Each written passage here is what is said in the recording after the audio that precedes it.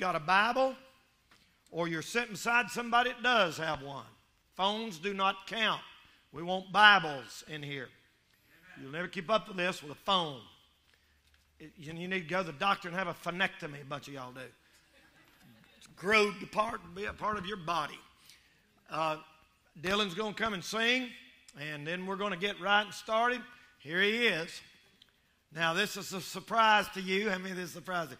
I didn't know he could talk, let alone sing. I've only heard him say 2 words since I've known him. I do. He's a very quiet man, and that's admirable. That's admirable quality. But I didn't know what to sing. They kept saying, Dylan can sing. I said, he can't. You know what he told me? So he's going to have one ready for us. Then we're going to get right in our scripture. So be getting your Bibles out. Have them ready. I'll need somebody to help me back there with the lights there in a minute, just for a very short minute. And then it won't take but a second, and I'll have them back on. Amen. Hallelujah.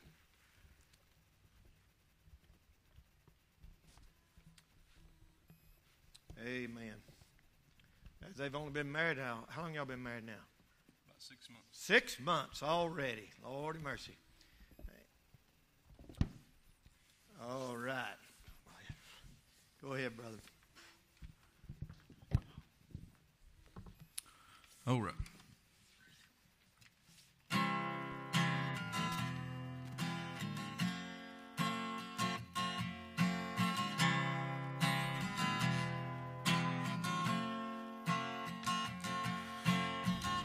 Well, I've been beat and I've been laughed at, and I've been drugged through the streets of pain, and all the hurtful things you've done to me. You know my love has never changed. Well, I felt loneliness and hunger, and I felt helpless and betrayed, and all the hurtful things you've done to me. You know my love has never changed. You drove the nails through my hands. I never gave up on you. You placed the thorns on my head, but I'm right here with you. I'm here with you.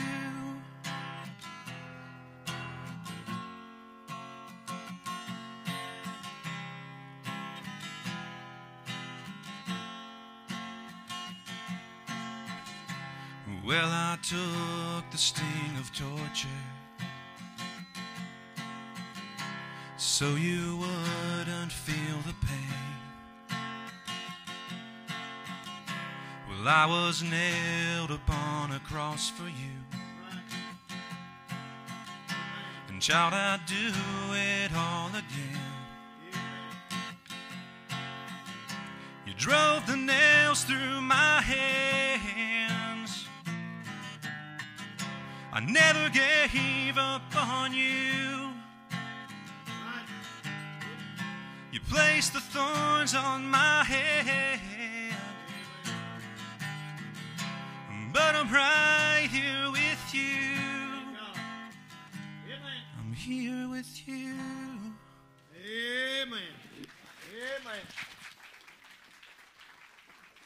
Amen, brother. Thank you. Go with that, say amen. Thank you, brother. Amen.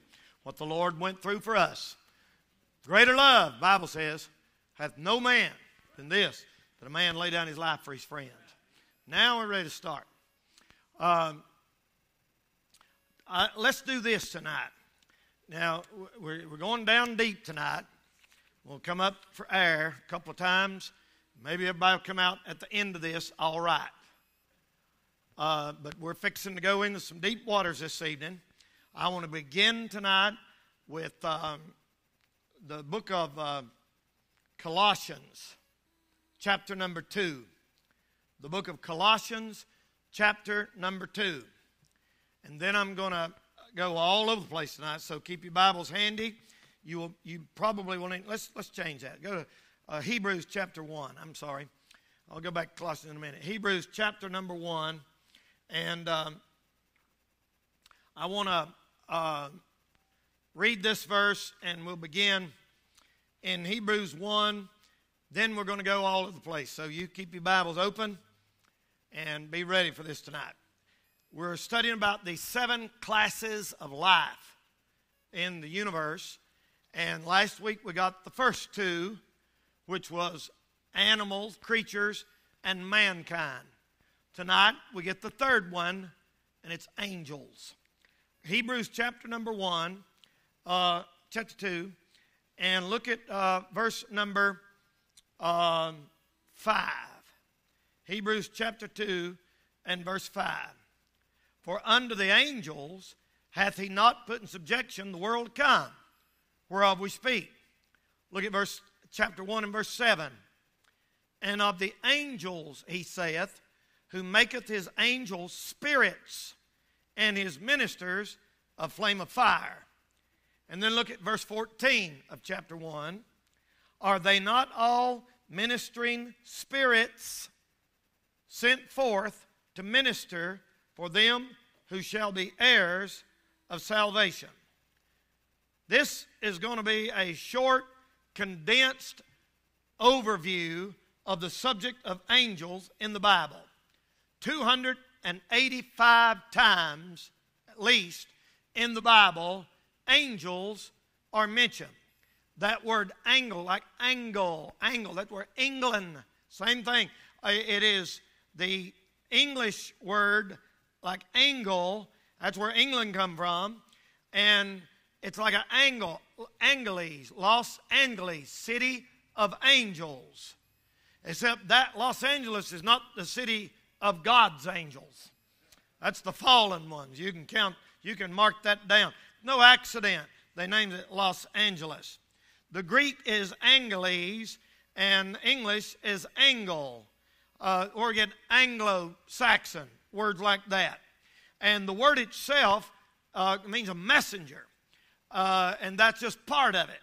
Tonight, we're going to look at it, and I'm going to give you some fact. All them 2 on your far right there, above, just the 2 on the far right, above and below, Eric. And I'm just going to show you, if you saw an angel tonight in the Bible, this is not an angel. That's what it looked like in the Bible. In the Bible, if you saw an angel, it would look like that or similar to it. And I'm going to get back. Help me out, Brother Eric. And keep that picture in mind tonight. And I'm going to give you, first of all, some facts about angels. If you can see that, it looks like a young man about 30, 33 probably, years of age, and with a sword drawn. That was a lot what they did in the Bible. All right, now you can crank them back up. Now, that being said, I want to start this evening by giving you some facts. Now you got to listen fast because I'm gonna move fast. First of all, what are they? The Bible said they are ministering spirits sent forth to be heirs of them that are heirs of salvation. Number 2, how many angels are there? There are literally millions and millions of them. You get that from the book of Hebrews, chapter 12 and verse 22. The Bible said there is an innumerable. That means you can't count them. God knows how many there are, but a human couldn't count them. There's so many. Innumerable number of angels. There is one angel in the Bible that is called an archangel. Many people get that wrong. They say, isn't Gabriel an archangel and Michael an archangel? No. Only one angel in the Bible is called an archangel. That is Michael. Gabriel is named. There's only 2 of those actually named in the Bible, Michael and Gabriel. some literature, they say like the book of Enoch, some stuff like that that's not scripture, gives names to a few more. And then there is one angel special in the bottomless pit in the book of Revelation, chapter number 9, called Apollyon. So there's one with a name. And he is over the bottomless pit. And then there are specific 4 angels bound under the river Euphrates. Under the river, in the river Euphrates. And their spirit, they will be loosed from there in the tribulation period in Revelation chapter, I think, number 9, along in there. Now, those 4 angels, that's who Charles Manson thought he thought that was the Beatles. The 4 angels that come out of the pit during the tribulation. He probably wasn't off too bad, but they were definitely pictures, the Beatles were, of those angels coming out of the pit. Next, what does an angel look like? They look like, just like you saw up there a minute ago. They appear as a young male, like any other ordinary man. If an angel from heaven walked in that door right there tonight, he would look like one of the young men in here, about 33 years of age. That is completely contrary to what the world thinks. I think Michael Landon in Heaven Can Wait got it right. But I never watched that, but I remember people talking about it when he was supposed to have been one hunting something to do down here. But they appear as an ordinary man. There are no female angels. Did you hear me? There are no female angels. All these pictures where you see these beautiful blonde-headed women and with big old wings, that angels in the Bible neither are female and do not have wings. Not one angel in the Bible have wings. They get that by confusing them because they can fly, and they get it confused with cherubim and seraphim that do have wings, but that's a complete separate creature. We'll study them, Lord willing, next week. The Bible said that some have entertained angels unawares over there in Hebrew. That means there have been people who have met angels and didn't even know they're angels. Now, come on, people. You mean to tell me if something knocked on your door and you opened it up and there was a 6'2" blonde-headed woman with big wings, you wouldn't mistake that for something besides a normal person? You couldn't entertain that unawares. No. They are not little naked babies floating around with bows and arrows, shooting people and making them fall in love. That is not a picture of an angel in the Bible. I'll tell you what they were in the Bible. In Genesis 19, they came to Sodom, and the men of Sodom, the homosexuals in Sodom, were so evil and so wicked that they were trying to get with these men and mate with them. So they were a man. They were a man, just like me. Hands, nose, feet, all the features of a man. In Genesis 18, they ate so they can eat. They have a physical body, and they ate steak there with Abraham, whatever they fixed for him there, and Lot's bread that Lot fixed for them. Now, every time you start saying that, you hear a roar of opposition when they say, why are you always making it sexist? I'm not making it anything. I'm telling you what the Bible, our theme is Bible preaching. You want the Bible, you're going to get it here. Amen? And if you don't like the Bible, all I can tell you is stick your fist up there and see what good it does you. I'm going to tell you what the Bible said. Well, they said, it's just not fair. It's just not fair. Why do they have to be men? Why can't they make a movie where God is a female? I go, want to make a movie where the devil's a female? They don't want to do that, do they? Have you ever seen? You know what? They hate men. Anytime a woman does that, she hates men. And they got a problem. But anyway, I'm going to tell you where there were men in the Bible. Are you listening? Now you got to listen fast. Judges chapter 13, verses 2 to 21. The angel, a man just like me, appeared to Manoah. Balaam in Numbers chapter 22 and verse 22 appeared to Gideon. Balaam there. To Gideon in Judges chapter 6 and verse 11. A man. Hagar in Genesis 16, a man angel. Cornelius in Acts chapter 10 and verse 24. The angel that come to destroy Israel in 1 Chronicles 2:16 was a male angel. The angel that rolled the stone away when Jesus rose from the dead in Matthew 28 and verse 2-6 was the angel there, a male.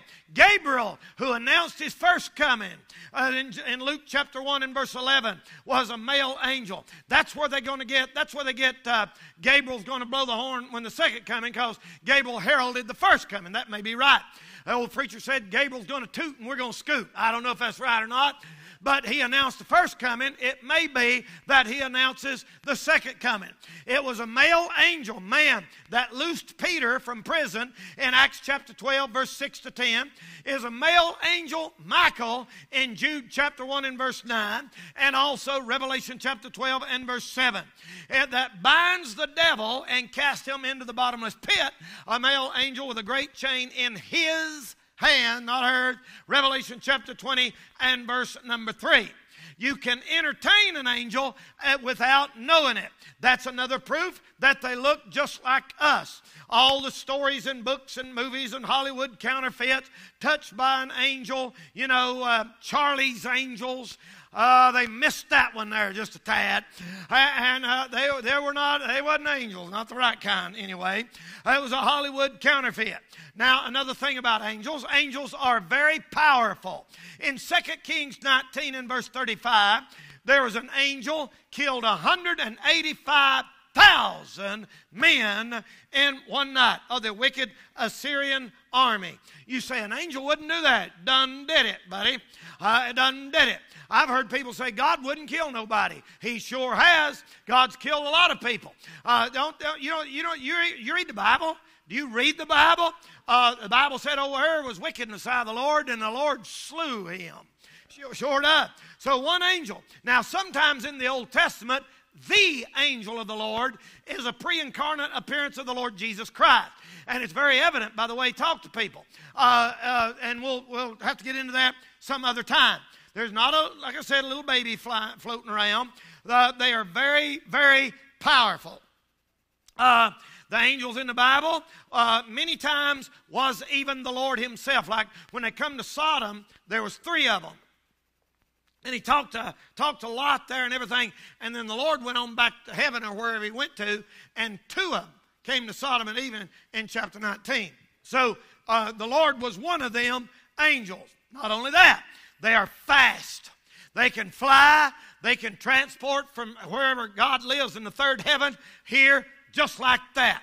They can materialize and immaterialize, vanish and appear at will when God sends them on a mission for a message. Not only that, they're extremely wise. They have wisdom far beyond any of us that are a normal human being have. In Daniel chapter 10, where the angel come and touched him and said, "I've come and give you wisdom and knowledge far beyond what you could ever discover on your own." They are not to be worshipped.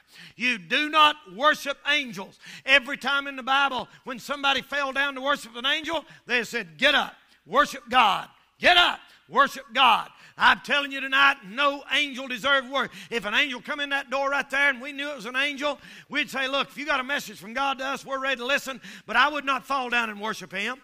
That's not the Lord. That's one of the Lord's angels. Angels are not to be worshipped.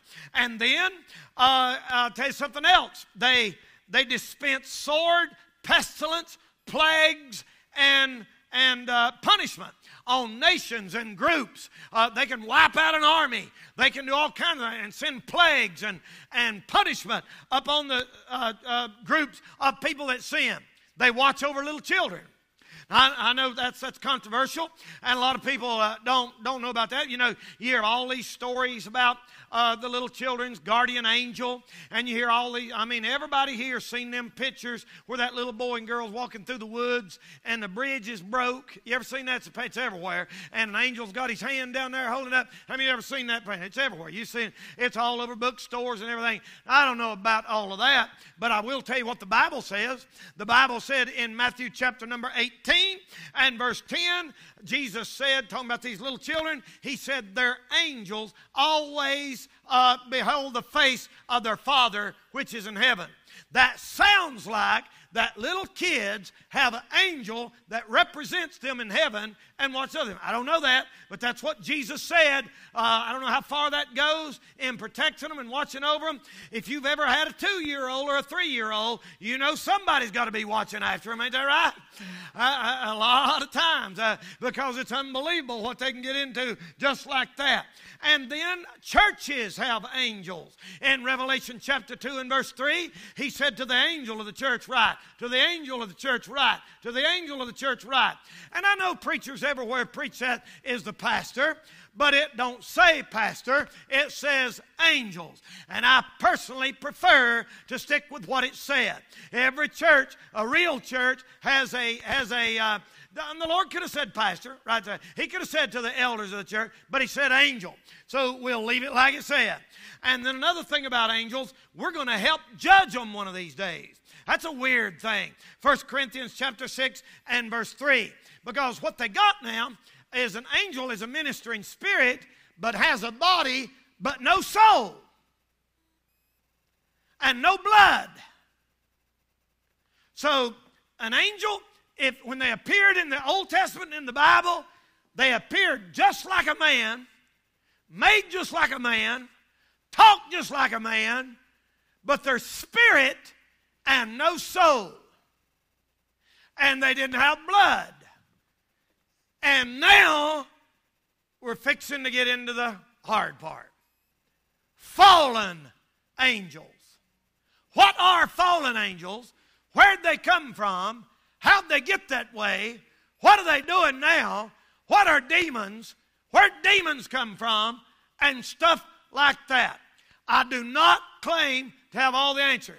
Some of this, about maybe 10% of it, may be my opinion, and I'll tell you when it is and throw it in. You can accept it or not. But where it's Scripture, I trust that you would. Fallen angels. Now, to realize fallen angels, you got to realize that the devil had angels and has angels. And the devil that had the angels that followed him in his original rebellion against God. So when the devil rebelled against God, he took a bunch of them. A bunch. And they followed him, which means they have choice. They have choice, and they followed Satan and become part of the rebellion. You say, Brother Danny, has the devil really got angels? You know, in Matthew 25:41, you know what your Savior Jesus Christ said? He said a long time ago that hell was created for the devil and his angels. That devil has angels. Amen? And he has angels that rebel then, and he's got more that's going to follow him out in the tribulation in Revelation chapter number 12. In Revelation 12:9, they will be cast out of heaven, the first heaven, and so they are not all locked up. For years, it used to bother me when I'd read that scripture where it said God spared not the angels that sinned, but cast them down hell. And I thought, well, if they're out here running around, then demon spirits and everything, how come it says there they're locked up? There's some of them that are locked up. Now, listen carefully what I'm getting ready to say. Some of the devil's angels are already in prison. Jude verse 6, and the angels which kept not their first estate, he's reserved in chains of darkness on that day when the Lord throws them in hell, in the lake of fire. It says the same thing in 2 Peter 2, where it said, God spared not the angels that sinned. So the context there is the days right before the flood. So the angels that sinned before the flood with women are the ones that God has in chains of darkness to be reserved under the judgment day. Now, let's talk about this thing of Satan getting cast out of heaven for a minute. I've heard people for years and years say, preacher, how did Satan get cast out of heaven, and when was it, and how come it says he's going to do it again? Here it is. It is 5 five-fold. Actually, Satan goes down 5 times. 5, the number of death in the Bible. You can listen to a lot of softly soap preachers and they give it grace, and you can make a case for that, but there's a lot more case for death. Number 5, the first man that ever died, the first man that ever lived on earth died in Genesis 5:5. The death, D-E-A-T-H. Jesus, 5th rib, at his death. All that May, when a ship goes down, when May Day, January, February, March, April, May. Number 5, we got 5 fingers, 5 toes. Unless you're one of them Nephilim people, and they got 6. Some of them, we'll talk about that later. They sure do. I got pictures of them. And in Revelation 12, verse 9, it said the devil will be cast out again. So it went like this. Isaiah 14, the Lord said, "How art thou fallen from heaven, O Lucifer?" Forever. Now, he was above the throne. The Bible said that the devil was the 5th, number 5, cherub. And that cherub covered the throne. There's 5 of them. You know how many they are in the book of Revelation now? 4. The 5th one fell. The reptilian class. All the other classes represented there, the cows, the man, all that is represented in Revelation. But the reptilian class ain't. And it's gone. It became Satan. So when the devil fell in the Old Testament, God cast him down. Listen to me. God cast him from out of heaven. He said, "I'll be like the Most High. I'm going to be like him. Matter of fact, I want to be God." And the God said, "No, you're not." Bam! And the 5th cherub was cast out, and his angels with him, down to the 2nd heaven. That's up yonder in the stars and the planets. That's what they call in the Bible high places. We wrestle not against flesh and blood, but against principalities, powers, and spiritual wickedness in high places. And then Jesus, when he was here, said in Luke chapter 10 and verse 18, "I beheld Satan as lightning fall from heaven." That's going from the 2nd heaven to the 1st. That's where the 2nd heaven is. You know in the Bible there's 3 heavens, right? Everybody understand that? There's 3 heavens. The first one, you can walk out there and see it right now. It's daylight. It's right up there above you. You can see clouds. Birds fly in the 1st heaven. You see the 2nd heaven by night. You go out there and see the stars, the planet. That's 2nd heaven. And you see the 1st one by day, 2nd one by night, the 3rd one by faith. That's the 3rd heaven. There's a land that's fairer than day. And by faith, we can see it afar. So he went down from the 3rd heaven to the 2nd. Then he went down from the 2nd to the 1st. In the tribulation period, the Lord's going to cast him down from the 1st heaven to the earth. That's why all hell's going to break loose on this earth during the tribulation period. There's going to be hell on earth, people, because the devil is come down having great wrath because he knows he's got a short time. Well, that's about 3 years when that happens. The last of the Great Tribulation. At the end of the tribulation comes number 4. He's cast into the bottomless pit, or the pit, for 1,000 years. So at the beginning of the tribulation, the millennium means 1,000 years. Mil, 1,000, annum, annual, 1,000 years. So the devil is cast down in the pit for 1,000 years, and at the end of that 1,000 years, that's the 4th time he goes down. At the end of that 1,000 years, he gets out, causes that rebellion against God there in the last couple of chapters of the book of Revelation, and then the fire comes down from heaven, burns them all up, and God throws them in the lake of fire. That's number 5. So he goes down from the throne to the 3rd heaven, from the 3rd to the 2nd. Jesus said, "I saw him fall like lightning." From the 2nd to the 1st, and then from the 1st to the earth on the ground, and then from the earth to the pit, and then from the pit to the lake of fire. That's how the devil goes. Now he's got angels and spirits that follow with him. Now I'm going to tell you about spirits now, and I'm going to tell you what I think it looks like. I am not claiming that everything I'm getting ready to say is exactly right. But I've studied this for a good 35 years, off and on, and I can see it just as plain as day. You do not get a real education from a secular college or university. As a matter of fact, you'll be shocked to learn that a lot of what you were taught all your life ain't even right. Now, in the beginning, God made them all the spirits. Before Adam and Eve were here, the sons of God shouted for joy. That's in Job 38, verse 6 and 7.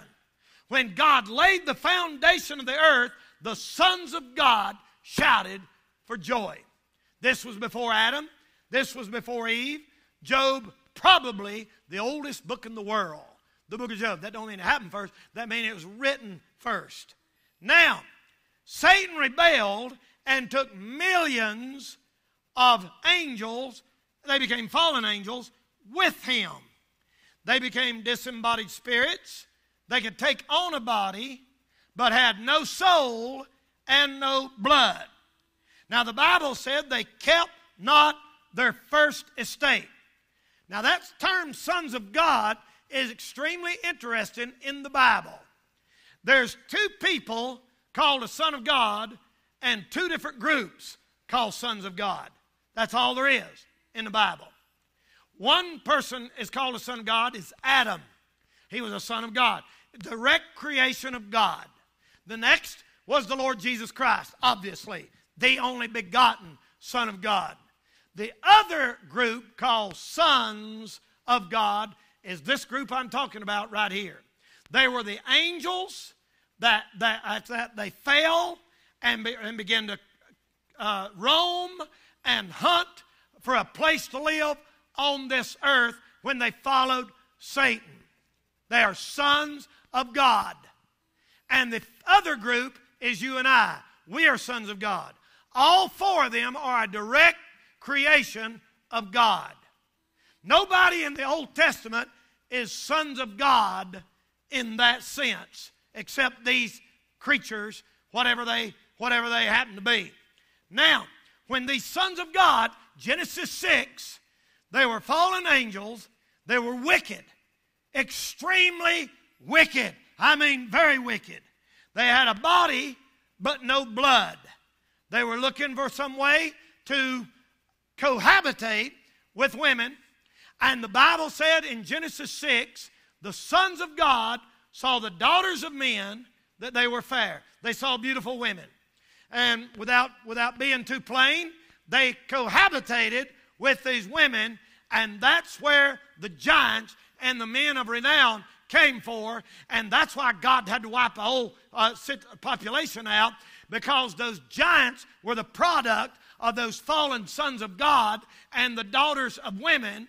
And they now some of y'all are sitting there saying, well, I ain't never heard such a thing in my life. Just because you ain't never heard it don't mean it's right.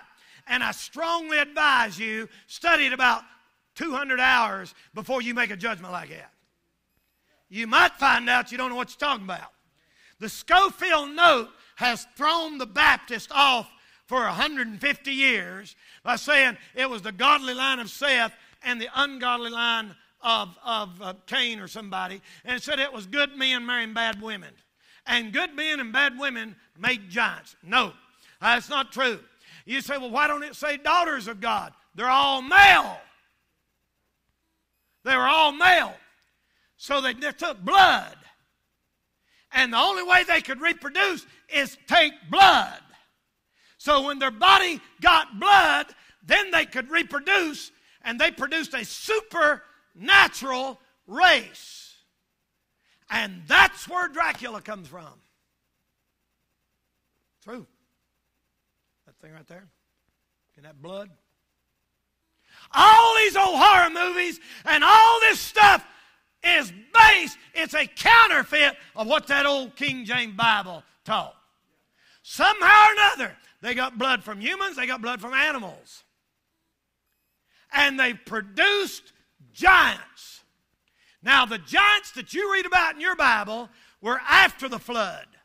And they were even coming back after that. We'll talk about that maybe in a minute if I have time. But these giants, some of them, we're not talking about tall people. We're not talking about Robert Waddell or whatever his name was. You can see him in these. No, we're not talking about a freak of nature. Most of the giants that people see now, when they're like 7'9" or something like that, they walk like this, and they live to be about 38 and die. We're not talking about that. We're not talking about just tall men. We're not talking about giant. We're talking about big, and I mean big. Goliath was one of the leftovers after the flood, and he was 10 feet tall, 9.5.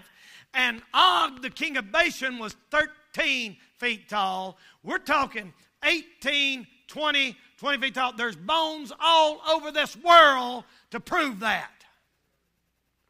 They don't put them in science books. And the reason they don't put it in science books, because it contradicts evolution. They're God. But they're there. They're hid in the Smithsonian somewhere. Or they make a dinosaur out of them and claim that's Tyrannosaurus or something like that. It's true. True. Now you take a man, listen to me. You take a man whose father is a fallen angel and whose mother is a woman, and then, we're talking, brother, tall as that ceiling there, him and his wife, him and his wife, him and his wife. There were races of giants all over this world. There's evidence of it all over America. There's graves. It's all over the place. We'll study that pretty soon. You're talking to people that are 3 times as tall, 8 times as strong, and 10 times as intelligent. Had an IQ of 800. A man with an IQ of 800, that's how they built them pyramids. They've never figured out how they're... Did you know there's blocks at Baalbek? There are blocks right now, you can look at them. I don't want to go many places, but I'd like to go there. I'd like to go there. If y'all want to do something for me for my 800th anniversary, been 2 more years. Baalbek. And you can go on these tours. There are blocks that are 1,600 tons square. Smooth as that table right there. That's 3 million pounds, y'all. Stacked up on, how'd they stack them up? How'd they make a block? If you say, well, those millions of slaves, why would they have done that? When you can just make little blocks and build a big wall. You ever think about stuff? I think, well, why would they want to do that if they could have done it? They couldn't have done it. We don't have the equipment now to do that. I think the biggest crane now, I asked Todd, said, what's the biggest crane in the world? And I've asked 2 or 3 people, and they say the biggest crane in the world can lift something like this, like 1,000 tons, something like that. But it's over in some other country, and you have to have it all set up, and it takes days and everything. Them people didn't have no cranes, man. There's blocks, solid granite, from here to the back wall back there, same size as a railroad car, stacked up on top of each other, perfect. They did it. They did it. And that's how all that stuff happened. And they smell like sulfur. The same smell that comes when a person is demon-possessed. The same smell that what you hear in all those movies where a rotten egg smell. I had a friend of mine down in South Carolina, had his kids, demon come in and got his kids. And his wife had been messing around with Ouija board and occult stuff, and she got saved. And he said every once in a while they'd come back, and they'd come in their room at night, and she said she could feel them. And he said, I could smell it. He didn't know none of this stuff. I said, what did it smell like? And he said, rotten eggs. And he said, one night we was laying in bed, and he said, they come in there, and they said, we're going to get you. And he said, I plead the blood of Jesus. You're not going to get us. And they said, we'll get your kids. And they said, our kids was laying in the living room floor asleep, where they'd gone to sleep that night watching TV. And he said, we went in there, and our kids was just jerking all over the living room floor, turning around like that. He had no reason at all to make that up.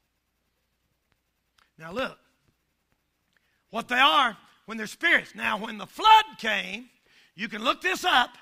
In Psalm 82, verse 6 and 7, He said, I said, ye are gods, but you shall die like men. So they died. Their body that they had drowned in the flood. Since they have no soul, them giants couldn't go to heaven or hell. And you couldn't have a race like that, so God wiped it out. But he said, as it was in the days of Noah, so shall it be again in the coming of the days of the Son of Man. I don't know this, and I don't even know if I believe it. But I know people that do. They're saying that there may be people walking around here on this earth tonight that ain't all really completely normal people. I don't know if I believe that or not. Elon Musk and them, they're talking about right now merging your brain with a computer. That's iron and clay. That's another message. That's Daniel. That's the mingling. That's the mingling. They mingle their seed with men. That's the mingling of men and women. How come every movie, you look it up, every comic book from back in the 50s and 60s is always a monster with this girl, and she's hanging, and her clothes half off, and she's hanging backwards like that, and the monster's got her. Why is every one of them like that? Beauty and the Beast, King Kong, Dracula, Godzilla, everyone. It's always a monster and a woman, a monster and a woman, a monster and a woman. That's Hollywood's counterfeit of what's really going on in this world. Katy Perry sang about it exactly right. Her song, I think it's Alien or something like that, and she said, looking for abduction, waiting to be abducted. You remember that song? I preached on here one night. She said, you're an alien. Her boyfriend's an alien. She said he has a different DNA, and she's wanting to be abducted. And that's getting all the kids in America ready for a super race to come and impregnate them to produce a super race of people. You say, I ain't never in my life, Brother Danny. There's a lot in that old book besides be good to your neighbor, y'all. That old book right there is past, present, and future. So when the flood came, they drowned, but their spirits are out roaming. So my opinion, that's where demons come from. My opinion is demons are the spirits of those millions of giants that died in the flood, and their spirits are roaming because they don't have soul for a body to inhabit, and they're looking for a body to get in. So an animal is second choice, a person's first choice. If you get in a person, that's what they want. But if they can't get in a person, like when Jesus cast the demons out of the man, they went into pigs, and they jumped off down there and committed homicide. That's the first time in the Bible you see devil ham. But listen, they made it. They made it. And we laugh once in a while to keep them out of here. You start talking about like something like this, they'll come in here. You laugh and cut up and have a good time in the Lord. They can't stand that. They're extra-dimensional creatures now. Look up Easter Island. Easter, just like the Easter Island. They have statues that are humongous, this big, of these big faces, all that. All that stuff, there's a reason for all that stuff, y'all. Look up old Stephen Quayle, Q-U-A-Y-L-E. Stephen Quayle, Genesis 6. Look at that. And I believe this before I ever even heard of that guy. But look at that when you get time. And they're going to do the same thing again. They have no soul, so they're looking for a body to possess. That's the fallen angels. Now the good angels, God's angels, are in heaven with the Lord and back and forth doing his bidding. The fallen angels are somewhere around doing the devil's work, trying to mess everything up. Coming here and there and doing this and that. I don't claim to know the answer to all of it. But those spirits are everywhere. All right? I'm done. You can turn it off, Andy. Amen.